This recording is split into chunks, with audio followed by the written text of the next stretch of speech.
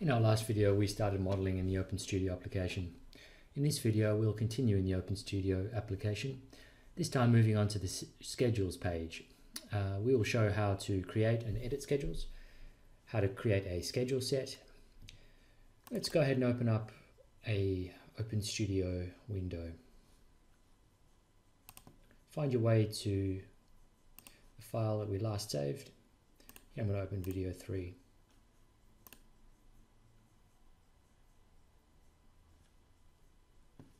Let's move to the schedules page. First question that will jump out at you at this point, most likely, is what is a schedule set?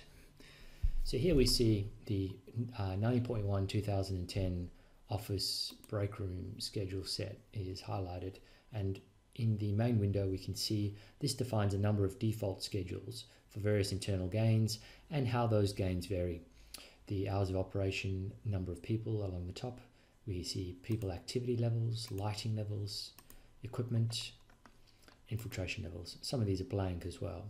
So a schedule set is really nothing too confusing. It's just basically a collection of schedules that are defined for a sort of space type purpose. The next tab on the schedules page is the schedules tab. This gives us access to create and edit individual schedules.